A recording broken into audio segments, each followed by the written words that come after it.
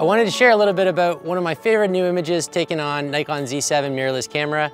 I was down in Maui and I was able to bring this on my trip with me, and I tucked it away, and I was just sitting at a cafe my first day there, and I saw live on television that Jaws was going off. And Paia, or Jaws, of the World Surf Competition, only goes off between 5 and 8 times a year. So it's a really rare occasion to actually be down there at that time.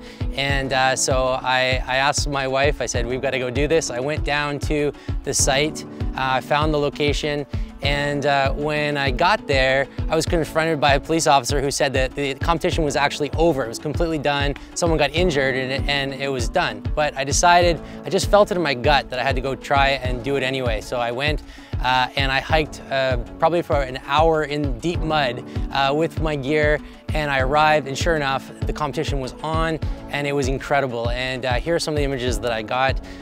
This one is called the Eye of Jaws.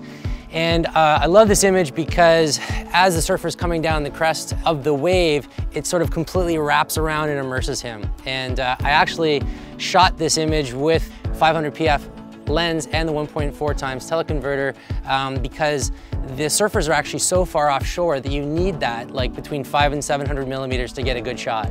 And I was able to do that, and I was just absolutely amazed that with this setup, I was able to get images like that that I would have normally been carrying so much more gear in order to be able to produce. So it really made the difference, and really the new PF lenses for me are a real game changer because it allows me to bring these lenses to things where I don't plan for them.